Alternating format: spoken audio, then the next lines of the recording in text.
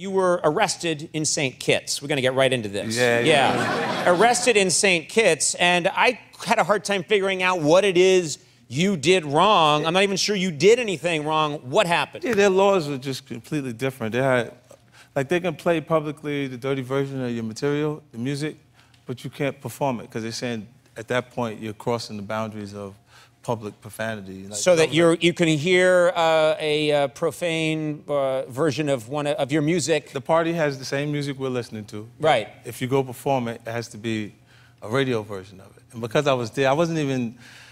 You weren't even supposed to perform at this event. Someone dropped out at the last second. You said, I'll go on, I'll help out. And what happened? And I sung the song. Yeah. And then the guy he comes, because their police are a little different. It's like more military-like. Mm-hmm. Yeah. So he comes, he goes, it's a 50. Mr. 50, he showed respect. I like that. He said, Mr. 50, yeah. The things you say on the stage, you have to come with me. I'm like, what? I'm like, I have to arrest you? I said, what the fuck is you talking about? And he said, I would have... You see, we just did it again, Mr. Yeah. You just... So what? So they literally, did they take you to the... Did you get arrested? Well, yeah, I was in the precinct. I had to sit there. I was sitting there, I was like, in the Twilight Zone, because I was like, am I in jail for saying a song? Yeah. Yeah. And it's like, okay, so this can't be so bad. Right. You know, and then when they start telling you can't, we need your passports. Yeah. Go, wait a minute.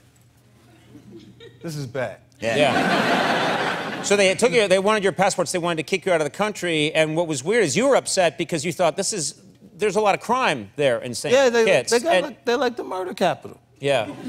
So you got me here for saying and you got a murder rate higher than every place else I've been? So you thought maybe their values were a little skewed. Yeah, I'm like, God damn, man, go catch a murderer. Yeah.